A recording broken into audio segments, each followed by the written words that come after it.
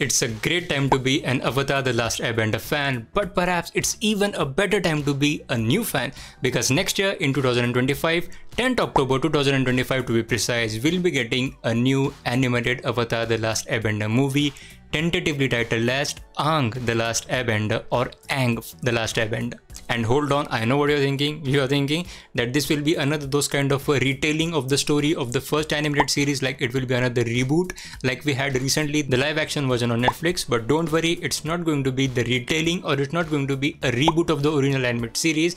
In fact, it's going to be the continuation of the first animated series of Avatar The Last Airbender. I mean, that is just the purest form of the continuation that we can have in the world of Avatar The Last Airbender. But this is not it. It's not going to be one single movie. In fact, they are planning for a trilogy. That means this continuation story of Avatar The Last Airbender from the animated series will be told in 3 different movies. Though the release date of the other 2 movies are unknown, but at least we'll be getting the first movie next year itself. And again, hold on. This is again not it. There is a separate studio dedicated to make this Avatar The Last Airbender universe movies. The new studio that is formed is named as Avatar Studios. And it is actually created by Paramount and Nickelodeon. And as I said, this studio is solely made to produce even more Avatar The Last Airbender universe's content in animated form, be it this trilogy or be it another few spin-off movies or some individual movies told about some specific characters or some specific storylines. I mean, bring it on, that's all we want. And that's why I said that if you're a new fan of Avatar The Last Airbender, you are in for a treat because you have the recently released live action version on Netflix, then you have the OG Avatar The Last Airbender series, the animated one. Next year you will be having another movie, and you do have Legend of Korra. Speaking of Legend of Korra, let me tell you the storyline of this new animated movie that we'll be getting next year. So the plot details are not at all revealed, but still we do know that it will be the continuation of the story from the animated series. But now we also know, if you are a big fan of Avatar the universe like I am, I know you are absolutely aware of the Legend of Korra animated series, which was indeed the continuation of the first animated series which aired on Nickelodeon from 2005 to 2008. But that was in a completely different context, because the events of the Legend of Korra's animated series actually takes place 70 years after the battle with Fire Lord Ozai in the animated series Avatar The Last Airbender. So there is actually a 70-year gap between both the animated series. And one more thing, the Legend of Korra, Korra is actually the next avatar after Avatar Aang. And therefore Avatar Aang in those 70-year period actually dies. And in this animated series Legend of Korra, we also got to see our older gang.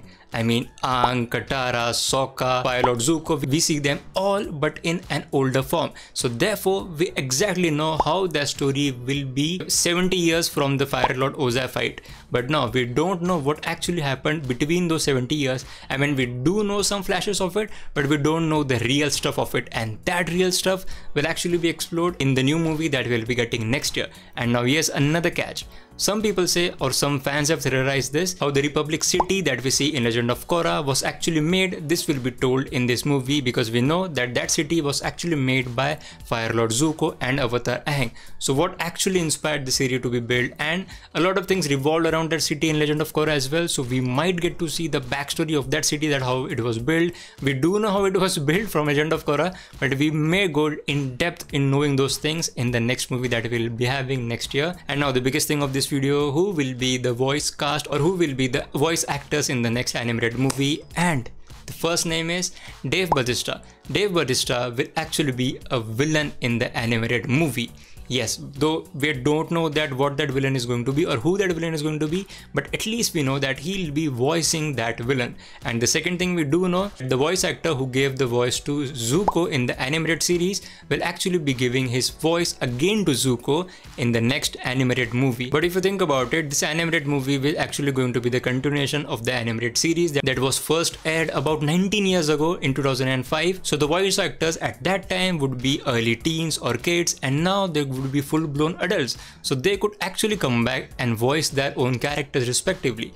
But we don't know really that if that is going to happen or not. There's no official confirmation on that. But here's a hopeful thing that I want to leave you with at the end of this video, and that thing is that the voice actor who voiced the role of Toph in the animated series actually said in an interview that she didn't believe the original cast would return. I mean, that's a hint over there, but yet there is no official confirmation of that. So do me a favor and please comment below your excitement about Avatar The Last Airbender movie that we'll be getting next year, and potentially we'll be having a trilogy of that. You can check out some other videos on my channel as well, and as always, thank you so much for watching.